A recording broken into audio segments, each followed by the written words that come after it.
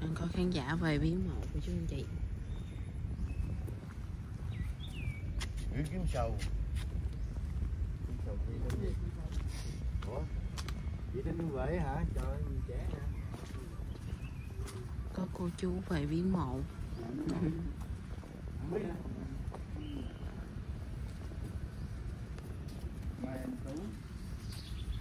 À, anh Tú hả? Rồi, anh Tú nè. Anh Tú này chưa nổi tiếng á.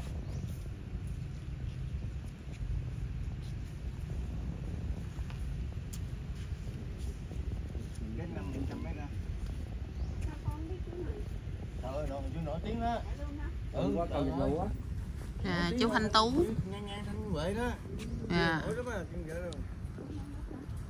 rất lâu rồi mà. 22 hả?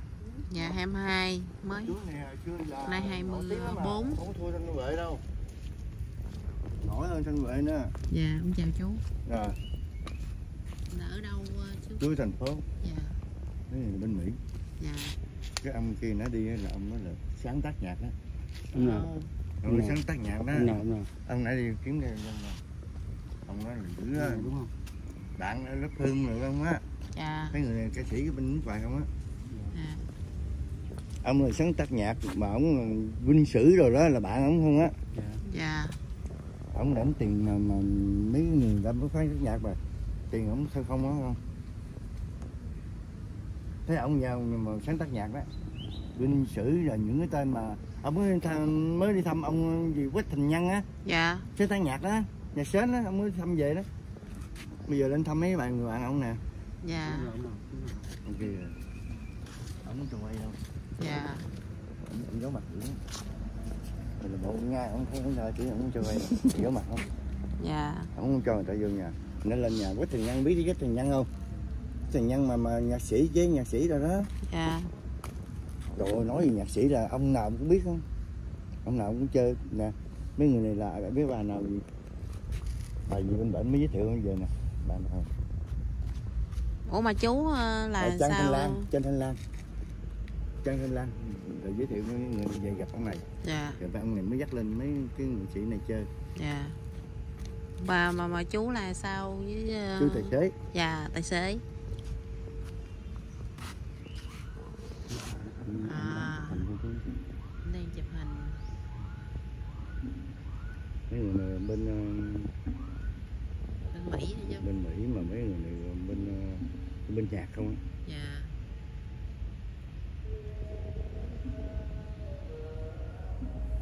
Thăng với Trang Thanh Lan ở lớp Phương rồi Thanh Thí rồi bên bển đó.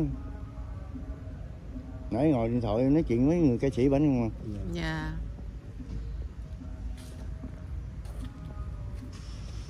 Ông vinh sử thì sao, ông nói vinh sử thì sao, rồi ông Thích Thành Nhân thì sao, ông nào cũng nói hết. Đi, theo bạn coi. Chú Vinh Sử là bữa có người nhà chú lên nè. Ừ.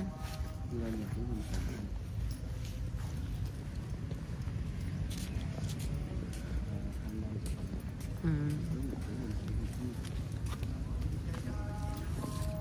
Dạ.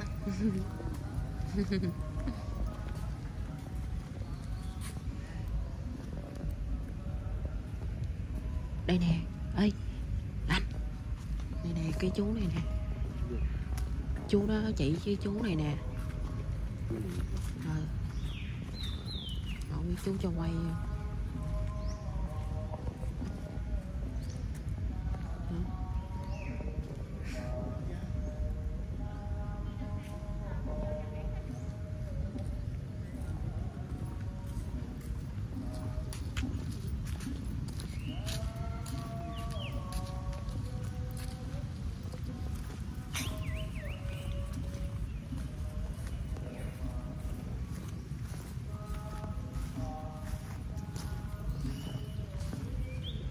Chỉ tên Nhạc.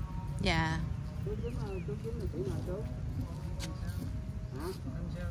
Thanh Sơn. Dạ.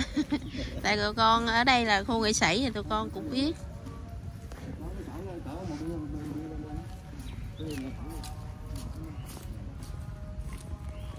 Đó là nhà của bác Thanh Sơn. Dạ, chú là nhạc sĩ. Nhạc sĩ gì chú? Trên đây là chú.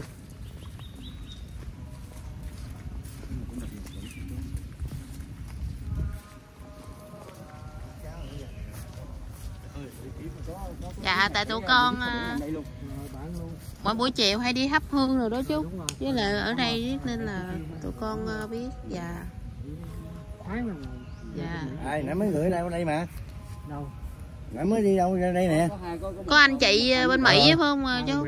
Đó kìa, bên đó kìa. Dạ, ở bên phía ngoài đường đó chú. Nhạc sĩ nè anh. Quân sử nè. Chú là nhạc sĩ gì chú? Dạ. Tiếng Lưng hả?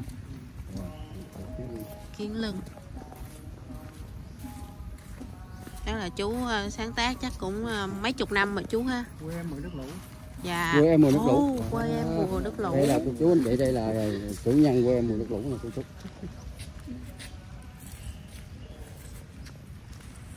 Đấy là Quỳnh ơi. Thấy rồi, cô thấy rồi anh. Tụi con hay kiếm được trước chú á. Kêu chuột ra đi. Cái này.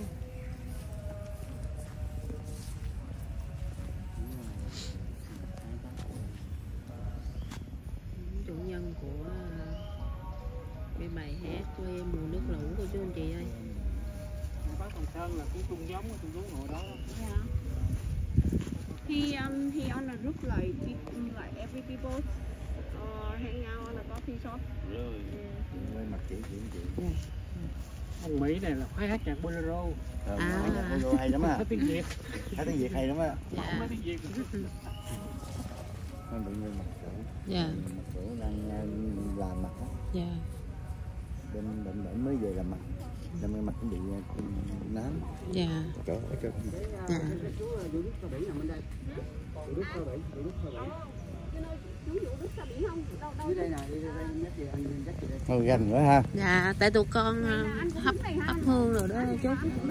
Chiều là hấp hương cho mấy người mộ nghệ sĩ ở đây. Dạ. Dạ, tại cũng hơn một năm. Trời ơi, Vinh Sử. Vinh Sử nè anh. Ngọc dưỡng mộ á, ngày nào cũng có đây. Muốn làm cái nó đứng hát đây không? Dạ. Chốt, you sing chuyến tàu hoàng hôn đi, open. Chuyến tàu hoàng hôn hát giùm anh đi. He have a YouTube. YouTube. Đây, open chuyến tàu hoàng hôn. Chuyến tàu hoàng hôn. Có qua trước cái mộ nào đó không? Đứng ở ngay cái mộ chú Vinh Sử đi. Mộ nào cũng được. Đi ra dưới Sa Biển đi. Ủa Đức Sa Biển nha, nhạc ấy mà tìm kiếm hả?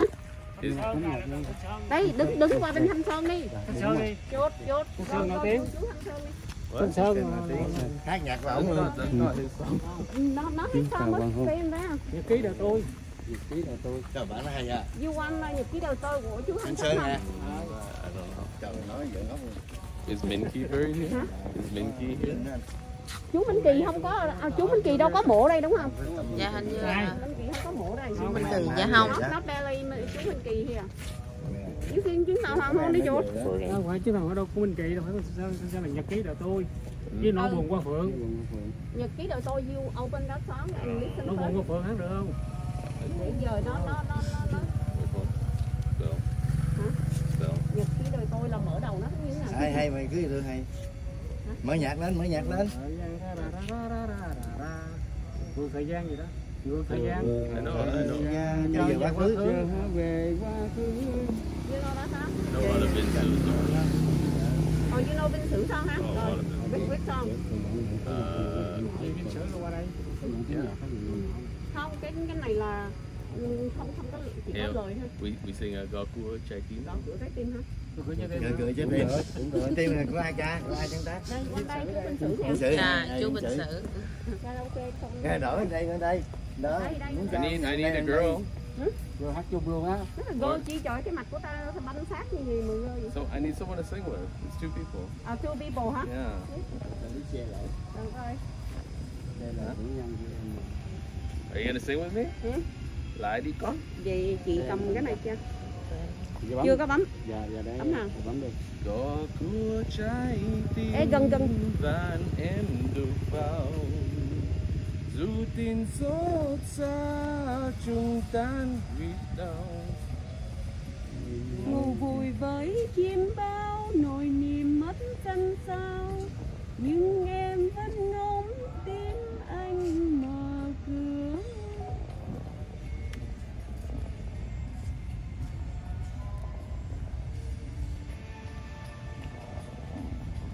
Rồi lé Có thứ trái tim sao em không non tay tê nam can tàn thơ nên lòng mà bước răng tơ để một mối bơ vơ khi không anh đón em trong đời thơ. Chị ơi, nhỏ nhạc chút xíu được không chị? Dạ, tại em dính bản quyền á. Rồi, em cảm ơn chị. Ôi ôi cứu tim em bàng vàng Nên tiếng kêu nghe bẻ bàng để em gõ của min man mà em không chút hỏi han. anh buồn lang thang Gõ cửa trái tim nghe xa nghìn trùng đèn màu hắt hiu cô đơn tàn cùng đàn lờ phím sai cung tim này cũng mong lung tim em ai quá để an lành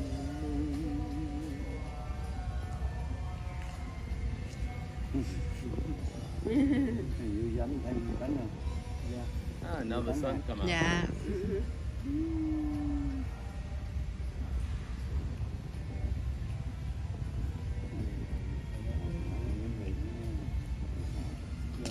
Chung giống vậy nè. Bình thường ha. Đây ở đây mấy ngày mới đi làm.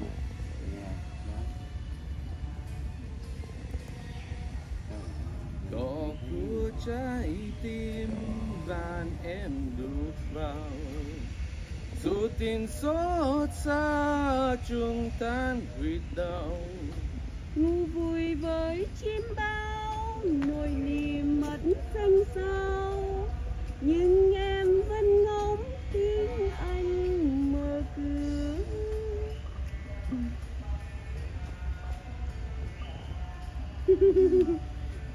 Tiếp đi, cái này là chết háo gì vào. có của trái tim sao em hận nhỏ hòn tay tê nam càng tàn thơ nhìn lòng mắt sang thơ để một mối bơ vơ khi không em nhón anh trong đợi chờ.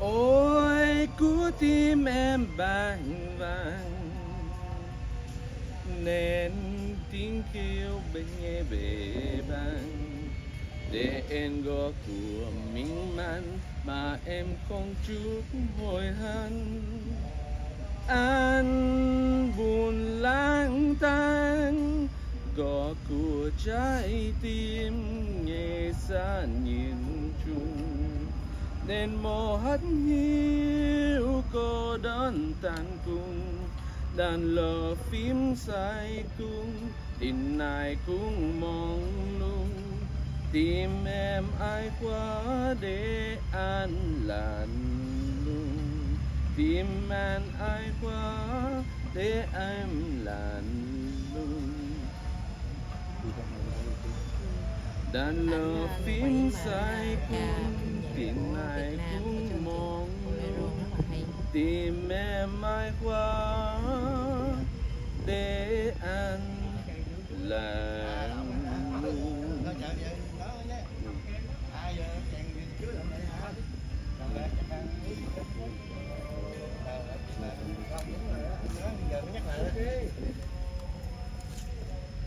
Chị ca hay quá. Chú là chưa nổi tiếng hả?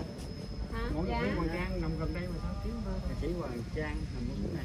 Trần Tân Phát. Anh ca hay quá. Dạ. À là ông hả? Hoàng Trang nằm chỗ này. Nằm ở ngoài kia. Nhớ Ngoài một đôi. tiền không? Một tiền đúng rồi. Còn nhạc sĩ bên Trữ bên Vũ Đức Bỉ nằm bên kia. Đại với còn đại với đâu á? Thằng sống là uống cà phê với anh mỗi ngày. Nếu không lên đường hết rồi. Như là anh ở nước ngoài già hả? Đây. Dạ là chú ở đây.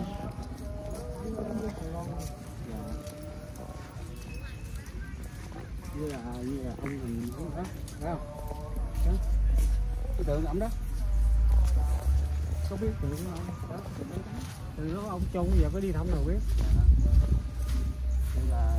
Vậy là bữa nay là chú lần đầu tiên lên nghĩa trang qua Duyên Bình Dương của chú anh chị. Nhạc sĩ Tiếng Lưng 8 mét tre. Dạ. 8 mét tre, phải nói 8 mét tre. Kiếm lưng 8 mét tre.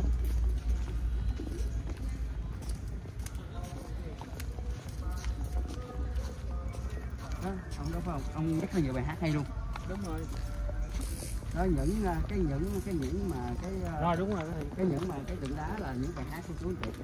Không phải là ông cái hình này cái tượng đâu. Ông hình này. Ông này ông đầu bạc rồi. Nhạc sĩ Hoàng Trang. Đây ổng đơn giản rồi. Đó. Ở sau lưng bài hát không nhiều luôn.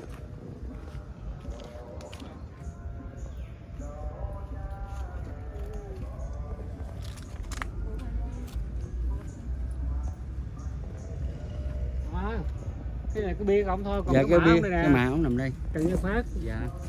Các cái tượng đâu giống ông đâu. Dạ ở những trong đó bài hát không mất nhiều luôn chú. Đây là những bài hát ở bên đây nè. Dạ những bài hát Dạ đúng rồi. Không bao giờ quên anh nè, biết không?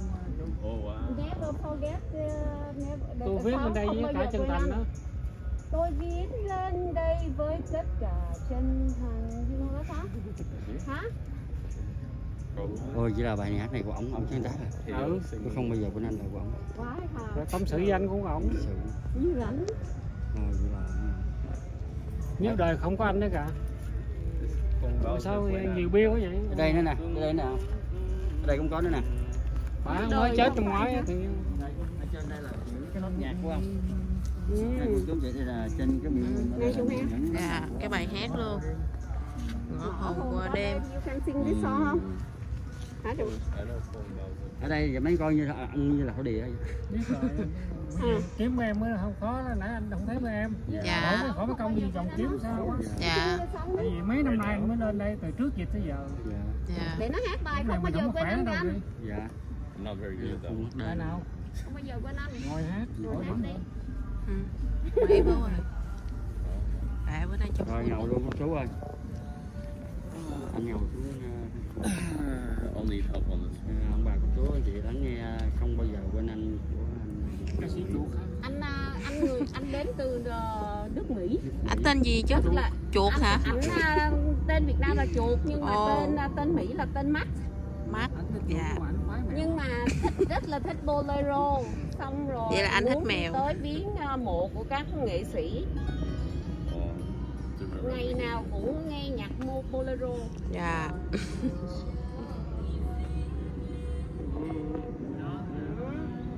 Bây giờ là bạn chuột này sẽ hát bài Không Bao Giờ Quên Anh của cố nhạc sĩ Hoàng Trang ngay tại mộ của anh nhỏ xíu anh, nhỏ xíu anh. Nhỏ xíu Nhỏ em xíu cho chị. em.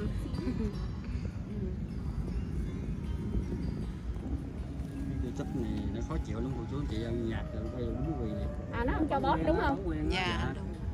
Lâu ra mới phải cái YouTube not allowed.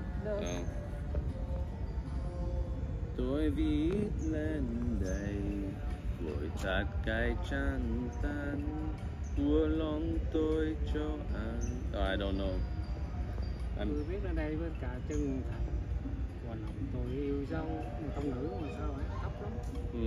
This one là tone của woman. Yeah. Woman thôi you sing chuyến tàu hoàng hôn được cho khán giả. Khán giả listen because he do YouTube in here. Cái YouTube Ngọc Dưới Mộ và Hiện Tiên Vlog là nước ngọt xem nhiều lắm. Tại vì ở đây là em anh ở đây mỗi ngày luôn hả? Dạ. Ở đây mỗi ngày luôn. Người thấy gì lắm, chị thấy giàu quá túi đeo tiền không? Tiền đâu nó trả có biết chú. nhiêu tiền.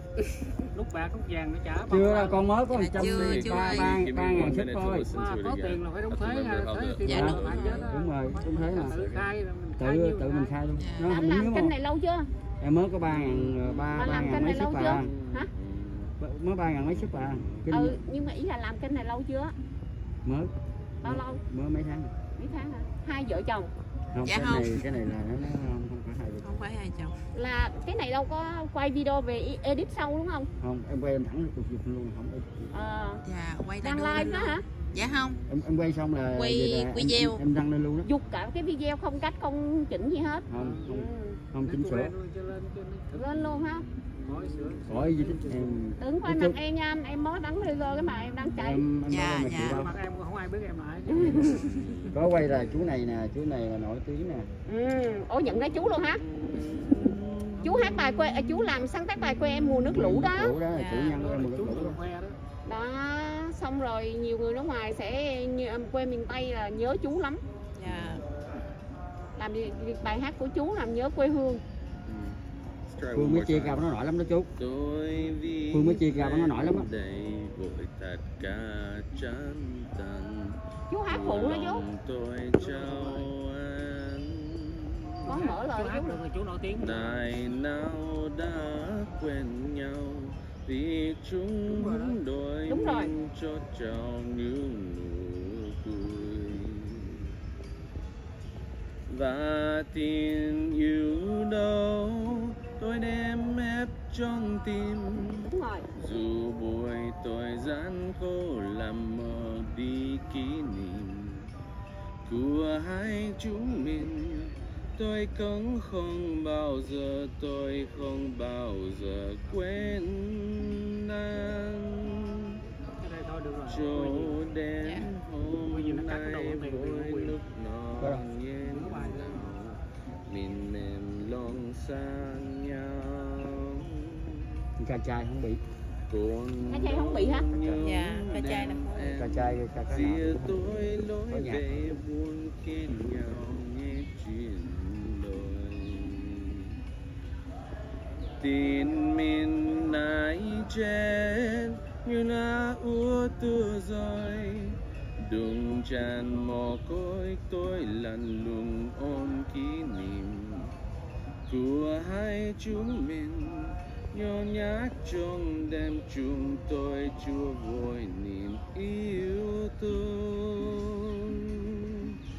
Như lúc chỉ phôi cầm tay Chúa nói hết bao nhiêu niềm thương của chúng tôi xuống vợ chồng xa nhau mấy người.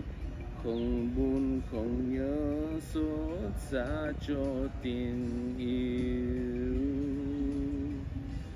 Nỗi tiếc xa xôi này xưa anh nói anh yêu em nghìn năm, bán đôi em trọn đời.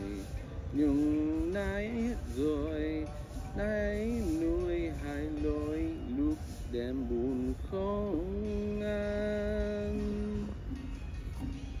Tôi gói yêu thương xin trao trả an tình để nuôi tôi yêu mến. Đừng tung tiếc chỉ anh chuyện hai chúng mình là giấc mơ trong cuộc đời. Tin mình ai chết như lá úa tua rồi. Tung tràn mồ côi tôi lạnh lùng ôm kỷ niệm của hai chúng mình. Tuy đã xa nhau rồi nhưng không bao giờ quên em. Hay quá anh trai ạ. Yeah, change it for me. Otherwise, I love a guy, right? Tại vì cái bài này anh Hoàng Trang là viết cho Thanh Sơn. Bây giờ when anh bị this one like not about one love. Vậy là chú này viết cho chú Thanh Sơn. Really? Yes, for Thanh Sơn. Then why does it say M in the song? Cô mang này lúc cho này Thanh rất Sơn là giả. dân Thanh Sơn Này biết ơn là Dạ. dân không bao giờ quên anh này. Người ta cứ tưởng là không phải vậy. Dạ. This one là not love. Em it mean like young brother. Okay, I can sing it again. Tác giả nói hỏi tình chứ. Dạ. Okay. Big mistake. Tình yêu trai gái không phải vậy. Not relationship love. So M doesn't always mean a girl. Yes, em Thì like là anh chú Hoàng Trang viết cho chú Well, Thanh tell Sơn. him I made a mistake because I thought it always meant a woman. Nhạc sĩ Hoàng Trang với nhạc sĩ Thanh Sơn. nó hiểu là tưởng là bài hát này là nhạc sĩ Hoàng Trang viết cho Ai cũng làm vậy chứ không phải là chuột làm đó. viết cho bạn gái.